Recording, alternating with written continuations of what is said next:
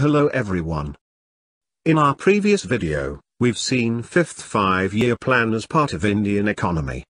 Today we'll continue to know about the sixth plan. It is from 1980 to 85. Janata government had adopted a sixth plan, which was conceived as a rolling plan.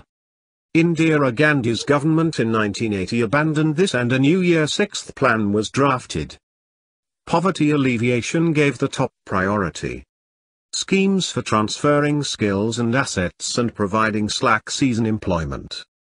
Actual growth of national income was higher at 5.3%.